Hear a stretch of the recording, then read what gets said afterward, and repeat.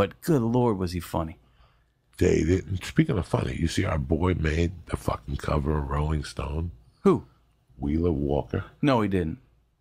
Really? Seriously? Let's pull it up. Oh, that's amazing. That's amazing. Oh, good for him. Yeah, he hasn't answered the phone in days. That's hilarious. Once you hit the cover of fucking I gotta see it. I gotta see that. Unless somebody made it up. Unless somebody just made up a fake cover, and how is that high? Well, what's the chance of that? About 95%? Let's see. Jesus Christ.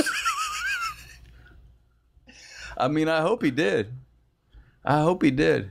Here's a guy that they wouldn't sell his albums in Kmart, and he put it on the album. Like that was when I went and saw him live, and you opened for him. That was a crazy night. That was crazy. I was standing next to Ron Jeremy the whole time. I think Wheeler deserves it, but I think you might have had one too many edibles, Joey. You think so? I think you might have. Yeah, I think somebody put out like a fake cover or something. Yeah, I get high at night. Hey, I understand. It's understandable. Sometimes I go home at night. I'm lonely, dog, at night.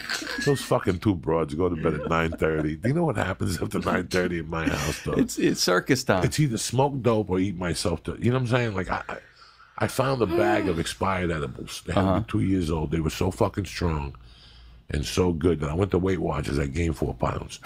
Like the lady said, "What happened to you? You were doing so great." I said, do they give you points for the edibles? Do they tell you the star of death, 60 points? There's 60 calories is 1 point. Okay. So I always, you know what I'm saying? It's not like I got to put down on the chart edible. There's no Chiba Chew on my fucking. Yeah, it's not on there. No, I can't go to Weight Watchers and put Chiba Chew. Let's try it. Let's see. Let's just see for maybe giggles. One of these days, I'm sure it will be. I'm surprised. Yeah, they might have got with the program. Food. Oh my god. Let's see. Chiba Chew. Chiba Chew. Nah. No. 7 points. Kraft pizza, cheese, and macaroni.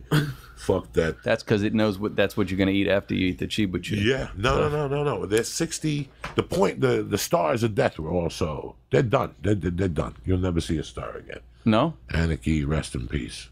Okay. What? They just stopped making them? The government cut them down to 100. Oh, okay.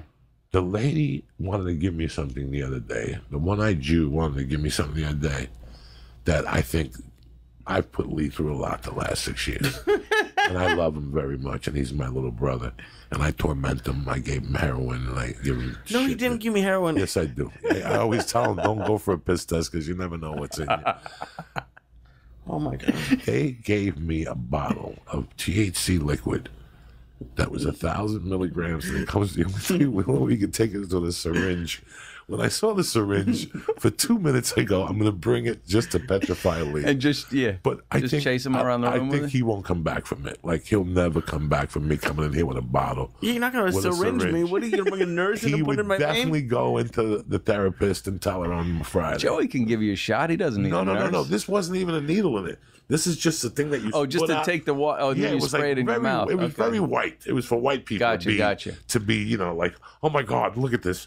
You take it and you put it under your tongue. Like now we have a spray. There's a spray that you could 1,000 milligrams, 20 fucking milligrams of spray. That's insane. But they cut it down because as of July 1st, the law changed. Again? So there's no edibles over 100 no more. So those Chiba Chews were the last. Now I got to eat 10 of those to get high. I don't want to do it. That's too many points. Yes. Did you try the dropper? Because if you tried the dropper... Lee, I'm not bringing the dropper because I don't think you'll come back. When I saw the dropper, it gave me goosebumps. He's looking out for you. And if it gave me goosebumps... I was going to say, if it scared Joey... I don't think you would make it. I don't think you come. I think you'd sit here that night, do the dropper, and the next day... It'd be like Marlon Brando in Apocalypse Now. The letter he wrote his wife, sell the house, sell the dog. I'm never coming back. He went for a pack of cigarettes and never came back. Oh my God! You might be right. If it scares you, I'm not going to argue with you. Oh yeah, no. I was like, you know what? Lee's had enough in this life.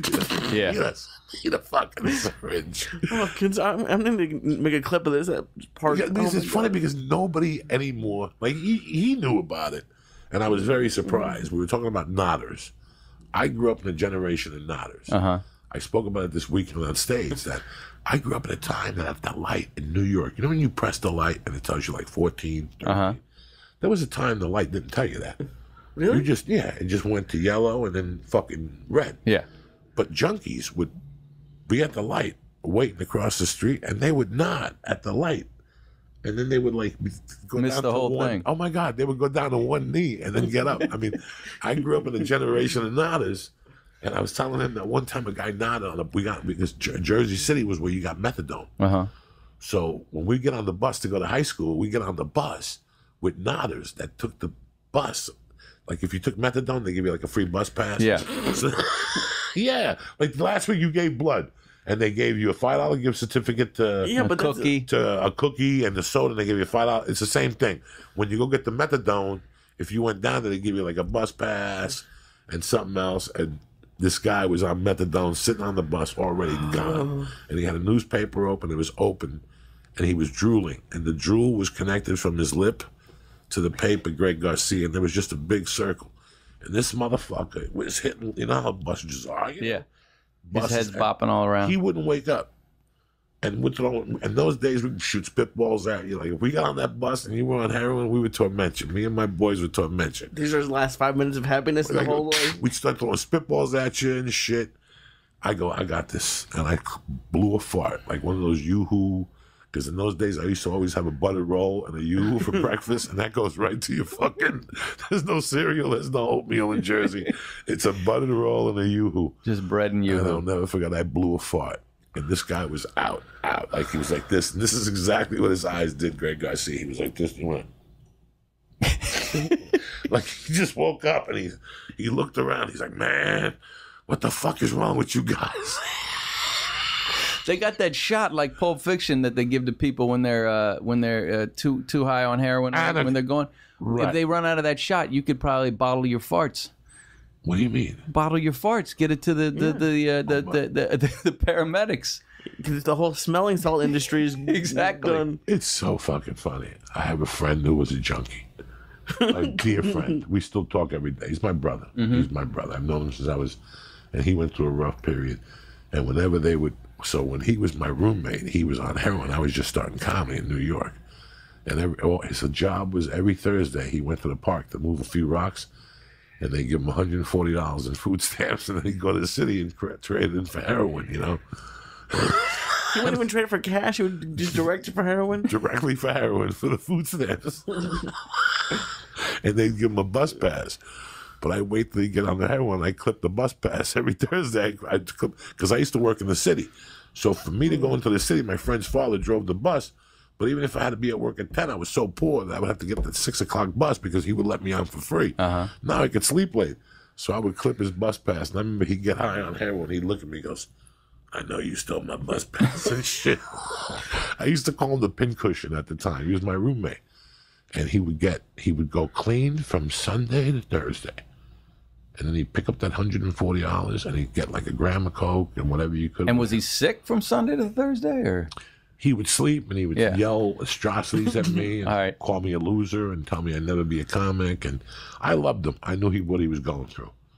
So from time to time, I'd give him $10 and tell him to go fix and shit. But once Thursday came, he would go into his grandmother's room and start fucking blasting.